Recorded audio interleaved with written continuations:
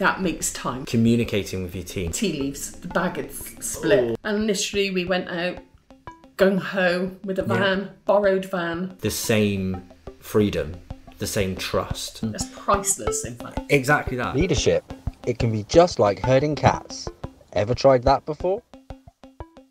Hello ladies and gentlemen, and welcome to the Leadership Herding Cats podcast. Today we're going to be discussing if it's possible to have a work-life balance as a leader or business owner. I'm joined today by Mitch from Magic Cleaning Solutions. Hello Mitch. Hi. Hiya. Mitch was on a previous podcast around what it's like to be on the receiving end of a shit leader. We'll put a link on the episode number on that in the description if you want to jump over and listen to that episode. So Mitch, tell me a little bit about you to start with, just to remind the listeners. So you've been in the cleaning industry for over 30 years. You've been based around sort of sales of equipment and products, and you started off selling soft drinks, I believe. I did when I was 19. Going to corner shops and fish and chip shops and selling my Corona. That was when the returnable bottles. You get 10p back. Excellent. But since that point, obviously after a bad experience with your last employer, again, check out the other episode there.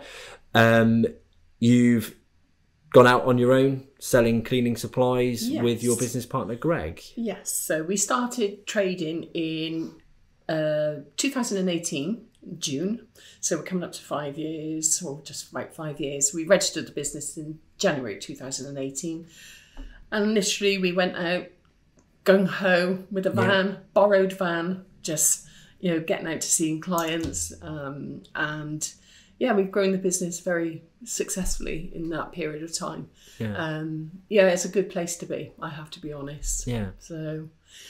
And do you find the work itself, because it's very similar work you're doing, isn't it? So do you find it different? Does it feel different when you're doing it for yourself compared to being employed? I think you find yourself a lot more accountable.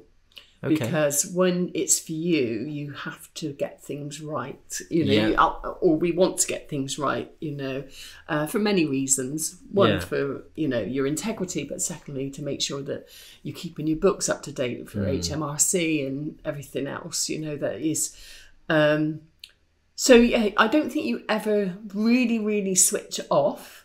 I think it's a very difficult one when you have your own business to working for someone else, because you kind of go home, and then when you're working for someone else, you go home and then you just prepare for the next day when you get up the next day, I imagine,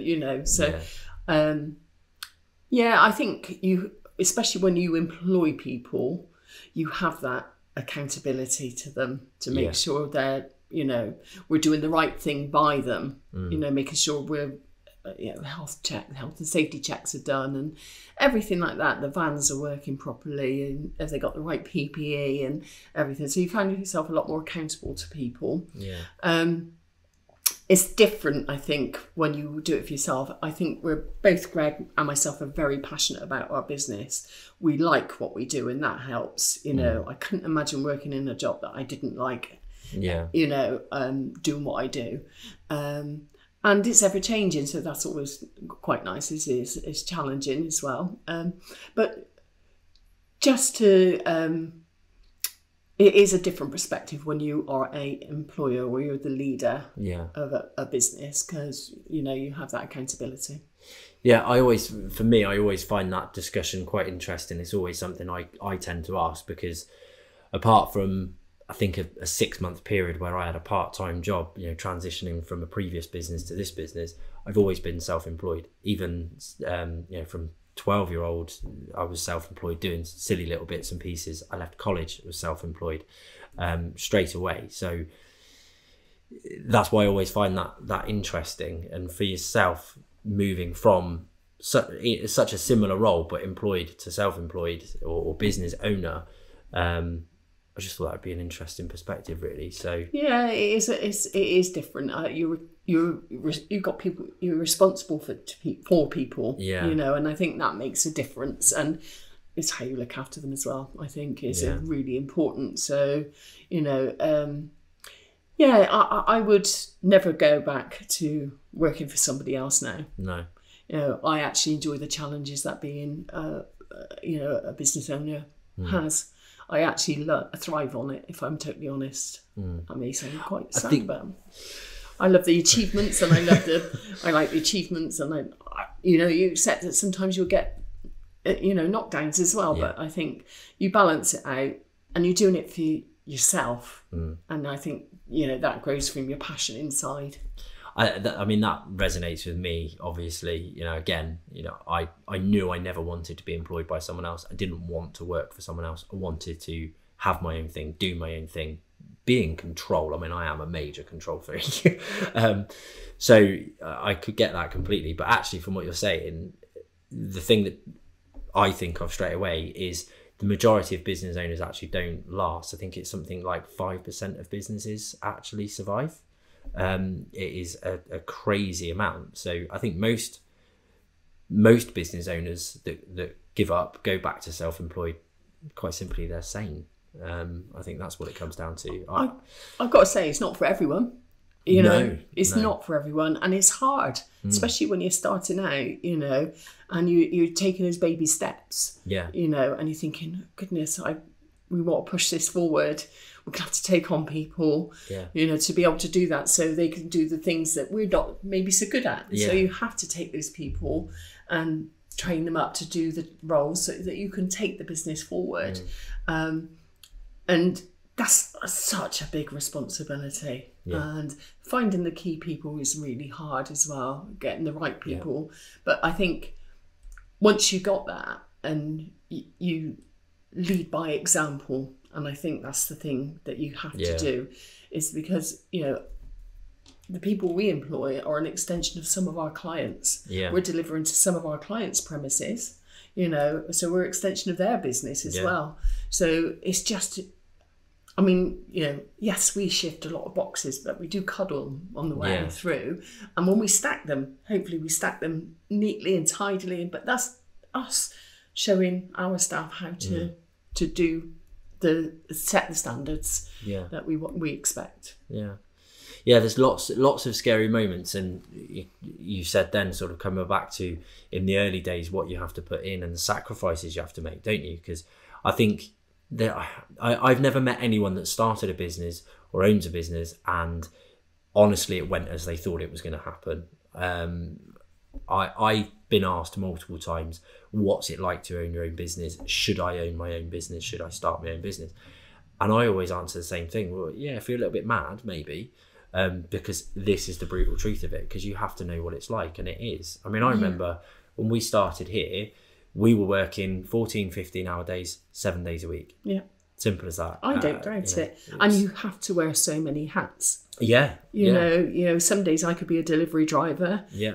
Not my forte, but I do it if I have to. If my customers need their stock, I will go out and deliver, Some days I'm an accountant, some days I'm a sales professional, and some days, I'm just an order picker, and there's nothing wrong with any of those jobs, but it's just being able to wear all those various hats. It's having that ability to switch, isn't it? I mean, it's like this morning, I've come in this morning and I'm managing customers, or straight away. That's the first thing I've done as soon as I've walked through the door. I'm then doing cash flow and forecasting and all those sorts of things, and then within 30 seconds, literally, we're sat here doing a podcast, marketing and all of that sort of thing.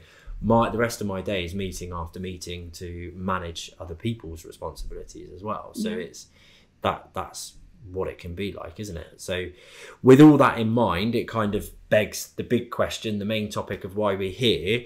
Do you think it's possible as a leader to have a good work-life balance?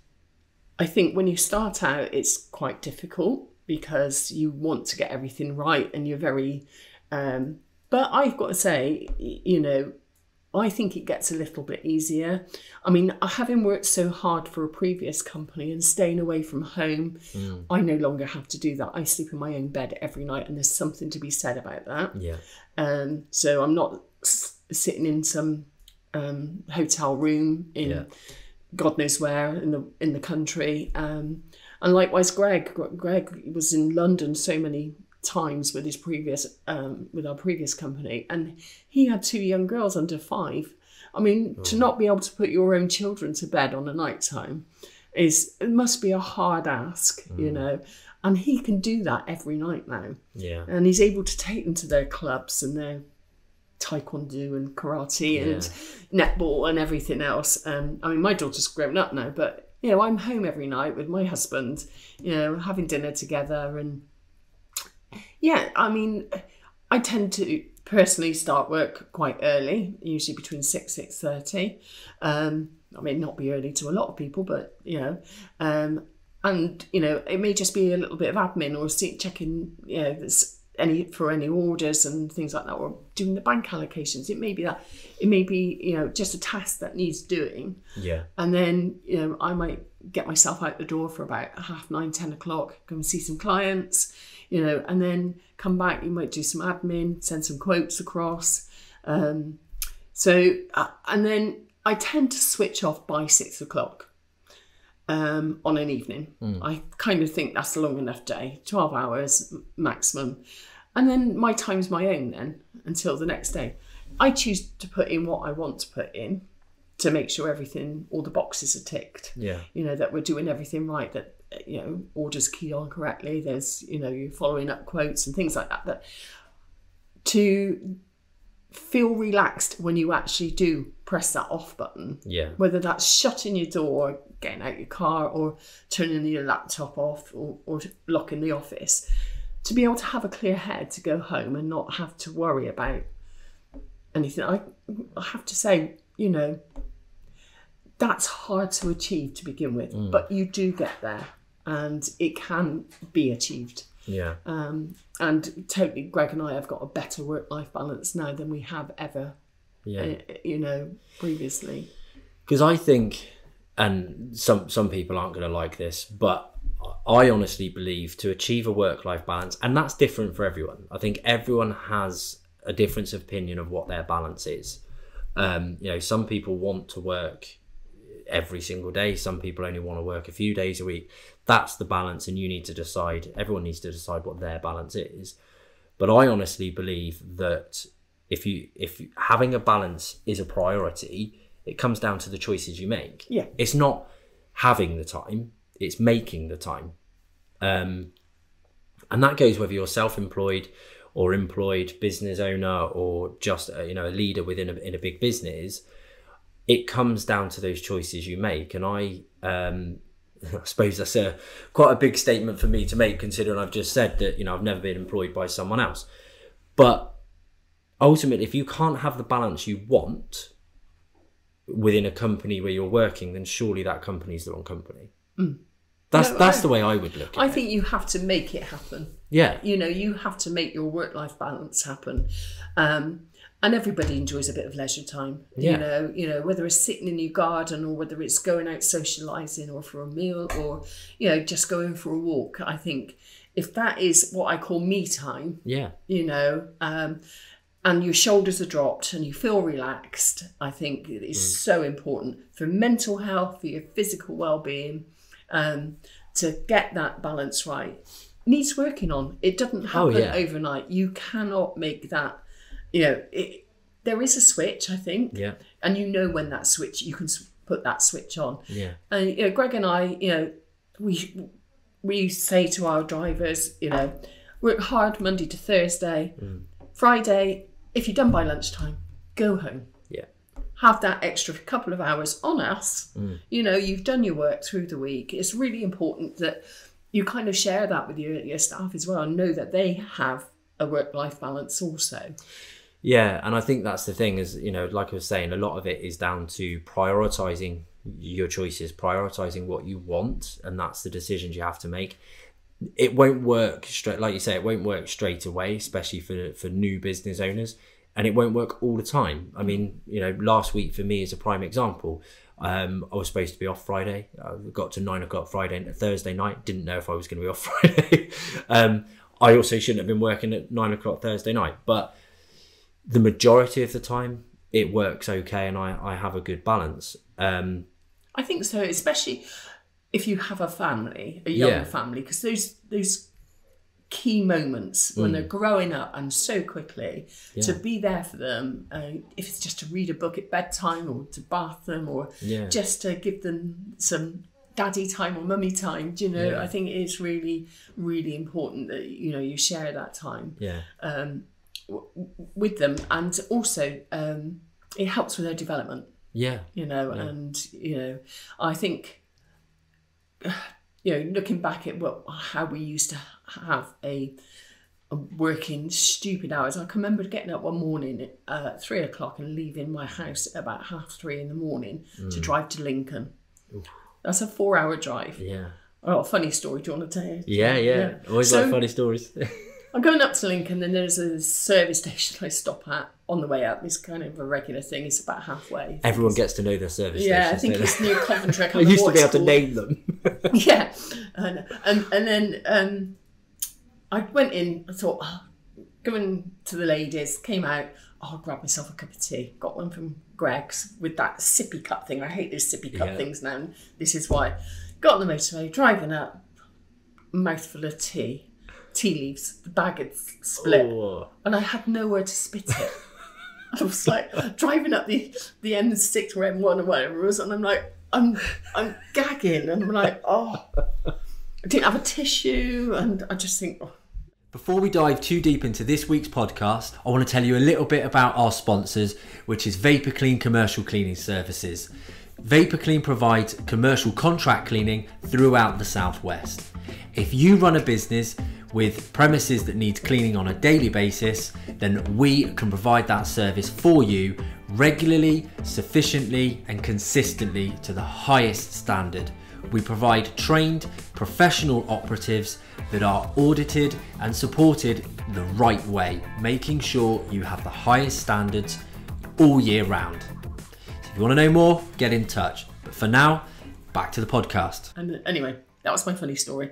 So yeah, I can remember getting up there for 8 o'clock. Yeah. And we were mobilising a big contract for a council. And I got there and I started work and I had mountains of stock to move and I had to break it down into kits. Yeah. I think I finished there probably about 7:30 at night. I was absolutely on my knees. Went back to the hotel, didn't even fancy anything to eat. And I thought, why am I doing this? Yeah. You know, I'm working for someone else. I'm not being rewarded for this. So I think when we made the switch to run our business, it was really key that we built that into our work-life balance into our lives. And it's happened, I have to say, but quite successfully. You know, I might say to Greg, I'm going to have a couple of hours off this afternoon.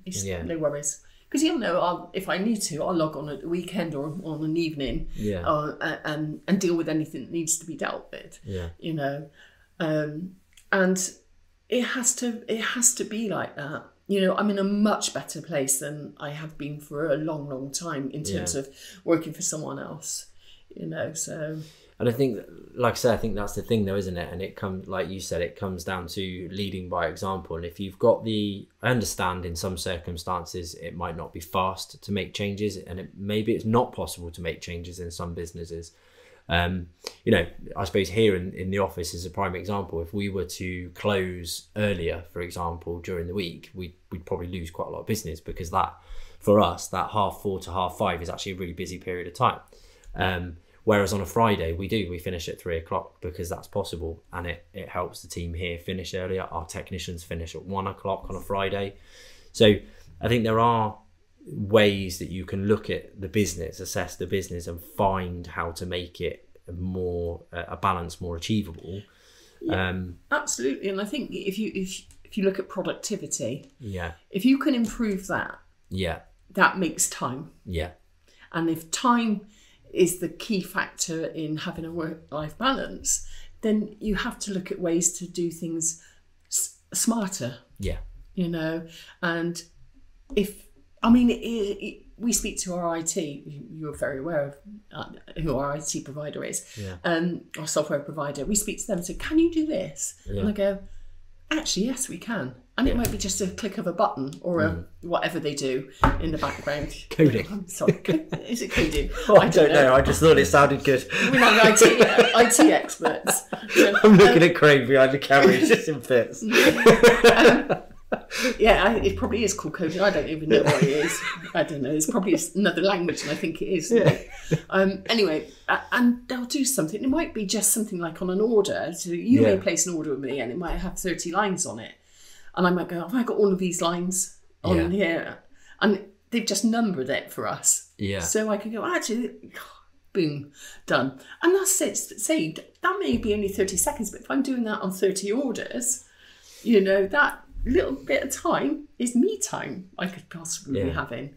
And that may sound selfish, but it's not. Well, you say that, but then, so if I think back, and I laugh with the technicians these days, because if I think back to when I was out on the road as a technician, I bought, and it was something stupid like £450 at the time, and my dad said I was mad, but I bought the live TomTom. It was one of the very first that was out. You didn't have Google Maps back then, but it was the live TomTom with the live traffic and everything else. And I bought that because I figured if I could miss traffic once or twice a week and I could save 5 or 10 minutes, that was half an hour. Mm-hmm.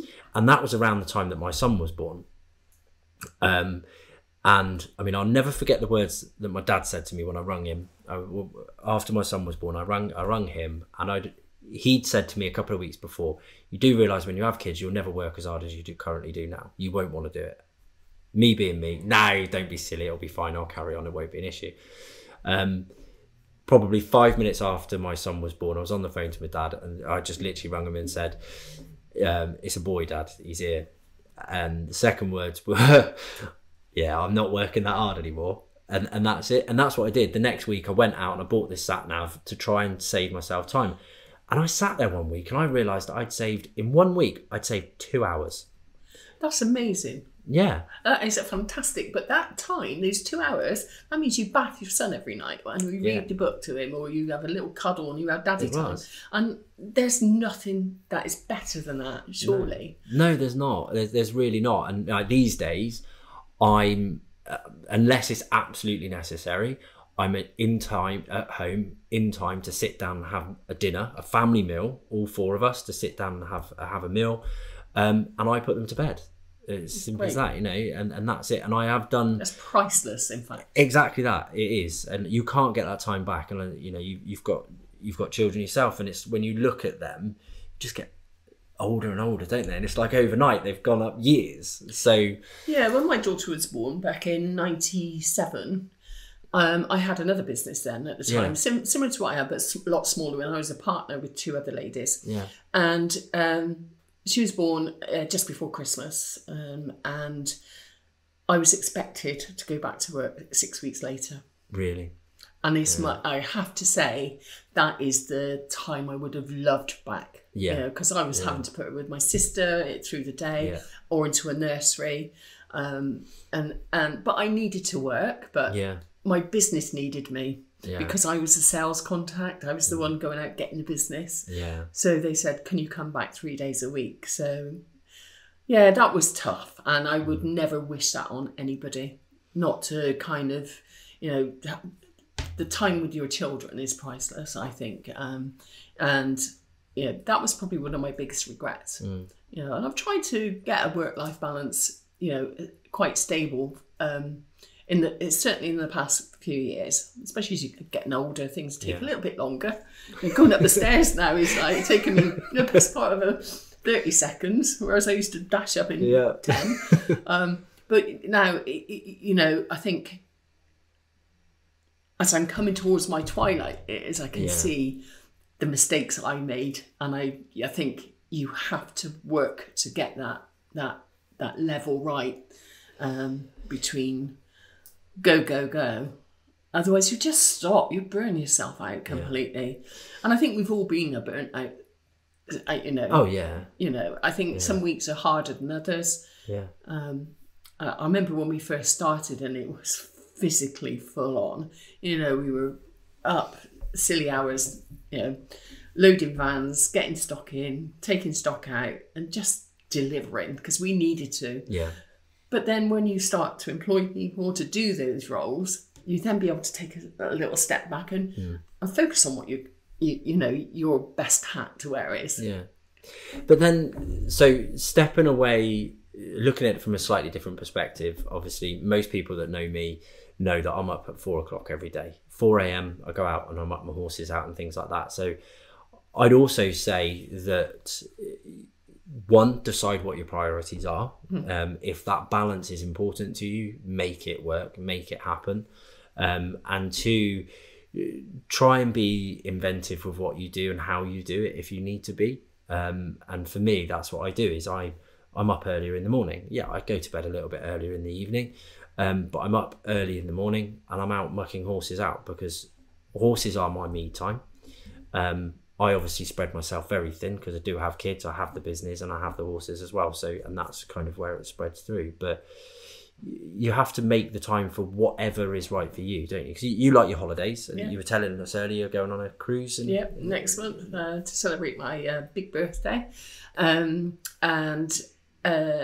love my time travelling with my husband. You know, seeing different places, and you know, I think it's important to step back from work, and it'll be the first time I've probably had 2 weeks off of work in a long time. I don't think I've had 2 weeks consecutively off of work for many years. I think, you know, I've been a week here and a week there, and so I am really looking forward to it.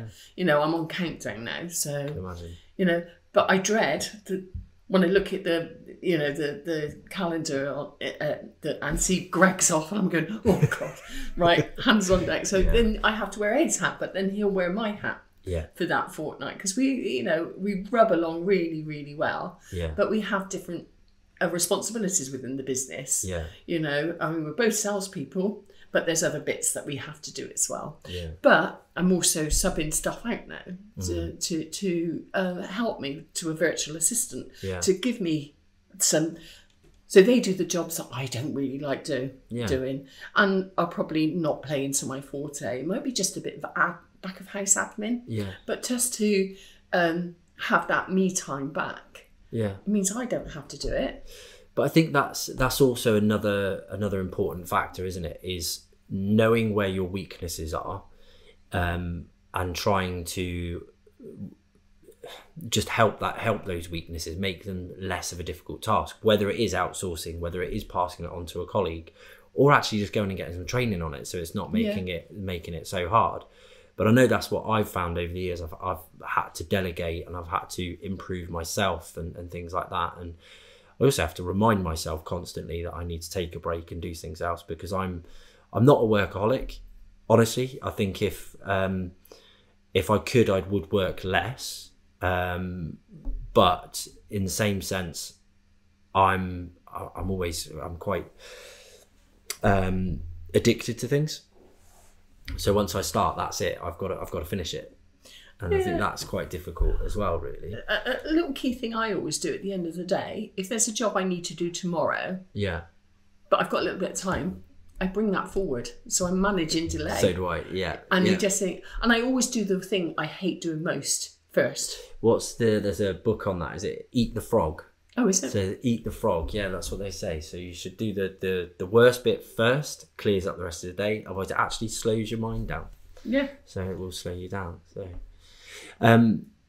and so obviously, Greg, your business partner, he's similar as well. You say he's got a young family, things like that. He takes part in the PTA, I believe, as well. He's a governor at school. He's a governor at school.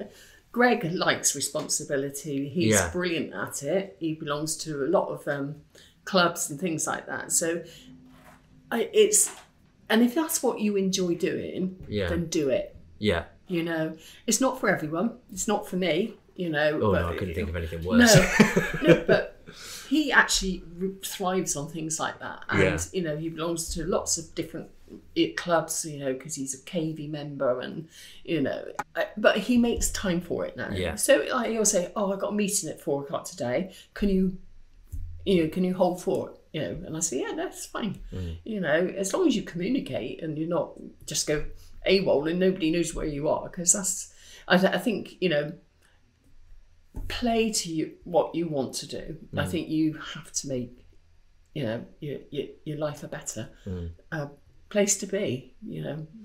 And I think you touched on this earlier on as well, though. With that in mind, and obviously both of you as business partners work together doing that. But for me here, I'm constantly trying to remind people and encourage them sometimes, actually, because I think potentially people can feel a little bit awkward when they're part of a business, not necessarily the business owner, about making sure they do have that balance, making sure they're not overstepping the mark and things like that. Prime example, I had an email yesterday from Kim, who does our recruitment and everything, saying she's got to take her car in for a service on Thursday. Do I mind if she takes her car, she'll do a bit of work on the laptop while she's there, then she'll come in a bit later and do some stuff in. I'm like, Kim, manage your own time. I trust you. I know you'll get on with it, and I know you're dedicated. Just do what you need to do. If you don't want to come in that day, don't come in. If you want to work from home, if you want to work from there, just let me know what you're doing. Just communicate. That's what you need to do. And because I think that's leading by example is one of the biggest things. Communicating with your team, giving them the same freedom, the same trust that you kind of expect. I sit here sometimes and I think, I don't want to leave yet because no one else is ready to leave, and there's only 10 minutes before the office closes, so I'll just do another 10 minutes just so I leave it at the same time as everyone else. But then in the same sense, I've had times where I've gone, it's dead today, come on, let's close the office up and let's go home, and people look at you in shock like, what? But it's not 5:30. Yeah, but it doesn't matter, it's dead, you've got nothing else to do, you're literally just sat there waiting for the phone to ring. Put the answer phone on and deal with it the next day. Yeah, it's 10 minutes. If they ring in 10 minutes time, it's going off anyway, so let's just hope they ring in 10 minutes time and not in 9 minutes 30 seconds. No, exactly. I think if you can show that to your staff that you have a decent work-life balance, it kind of makes them feel like it's a good place to work. And I think that's really important as a leader to be able to say, right, oh God, I was up early mucking out the horses, but that's me time. That's my thinking time. I may be doing a physical job, but do you know what? It's something I love to do. And if, it's going to a governor's meeting, if that's what you love to do, do it. And I think if you can show that, I think it improves the relationship with your staff. And you get a better feedback from them, a better feeling of family. And I think that's really important. I think your business and our business are kind of rub along really well, because we've got the same values. Absolutely. And I think that's one of the reasons we asked you here today, because we knew these discussions would be good discussions and provide some good thought provoking things for the listeners. So and kind of on that note, we said before, when you've got that balance and you've got that trust of your team and they've got a balance as well, like you say, it increases productivity. I think it just makes a better culture, it makes a better environment, and I think that's the type of things that all come in hand with being a good leader, isn't it? Because absolutely. You're only as good as your team.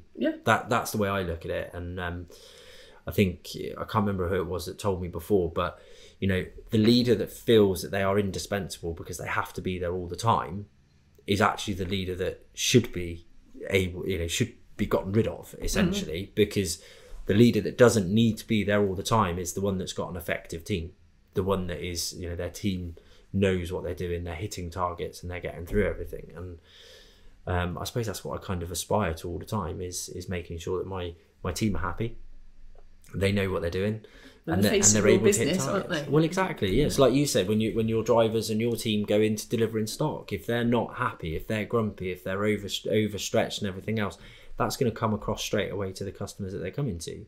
Absolutely. So I think it's very much about trying to find that for everyone, isn't it? Yeah, I agree. And there is that kind of balance again of making sure that you have, well, I do anyway, I have to make sure that I have that structure, so I know every day what I'm doing every week. Well, I've got a default diary, so my diary's set every week and that's what happens. Do you find you have structure, or are you a little bit more of a free flow each week? My week changes depending on, you know, what I'm doing. I mean, I've never done a podcast before, you know, so this is a first for me. I did say I had the face for radio when you're filming me. But I think it's a varied job. I think when you're a leader, it's a varied job. I think you're juggling lots of balls all the time. Yeah. And then, you know, one or two times you might drop one, and then the other time you catch them. Do you know what I mean? So you have to prioritize what is the most important thing to do, or the worst thing you have to do, and get that done. You know, and then I think by prioritizing your workload, it's like, what's more important? Is it doing the banking, or is it going out and seeing the client? Well, it's obviously got to go out and see a client. The banking can be done when you get back, or, you know, or whatever. But I think it's just that, you know, making sure you get all your ducks in a row through the, you know, your working day, so you're not having to think it at night. You know. I think you're absolutely spot on. Ultimately, for me, the biggest things that I utilize and focus on is organization and communication. Like you're saying, if you're you won't be organized if you're not prioritizing. We all have a long list of things to do. My list quite often feels like it's growing, not reducing. But it's a case of, it's the 4 D's, isn't it? Do, default, do, defer, delete, or delegate. And I think that's sometimes what it comes down to. You have to make sure what's what. And I think for me as well, think along those lines, like we've said, basically find that balance, find out what your priority is to find that balance. But I also think, as kind of a finishing note, I always remind myself not to beat myself up. Because as you just said, sometimes you are going to drop the odd ball here and there. You've got lots of balls that you're juggling, and every now and again you're going to drop one. I'm not ashamed to say sorry to anyone. I think that's a sign of strength myself. I do as well. If you can say sorry for something you've done wrong or a mistake that's made, then you've got to be quite a big person in my book. But many a time previously, I would have beaten myself up if I didn't get home for dinner on time, or that one night that I couldn't put the kids to bed. You know, like last Thursday, I didn't get to put my daughter to bed. But we were up bright and early on the Friday, and we did make it to the show. We made it for our day off, and we had an amazing day. And I think she doesn't remember I didn't put her to bed on that Thursday. And you know, when she's 20, 25, I'm sure she won't remember that one day. She'll remember the other 360. The fact that she went to the county show and everything else. And I think that's a big thing, basically, to make sure. So. I do. I think making memories is an absolute key with your loved ones, you know, whether that be friends or family. You know, I think, you know, taking the time out to be with them, but you have to make that happen. Yeah, absolutely, definitely. Brilliant. Well, Mitch, thank you very much for your time today. I think your perspective on this has been absolutely brilliant. I kind of knew where you'd sit. I think we think along the same wavelength, and I can't recommend yourself and Greg and Magic enough. So on that note, tell everyone how to contact you if they need some cleaning supplies. If you'd like to speak to me, my mobile number is 07494 424 104. Greg's is 07377 376 925, or you can email us at sales@magiccleaningsolutions.co.uk. Many thanks. Brilliant. Thank you very much. And if you have enjoyed today, please do leave a comment, subscribe, or share it with someone else that you think would find this beneficial. Thank you very much for your time. We want to deliver as much benefit as we can to you, and we will hope to see you next week. Thank you very much.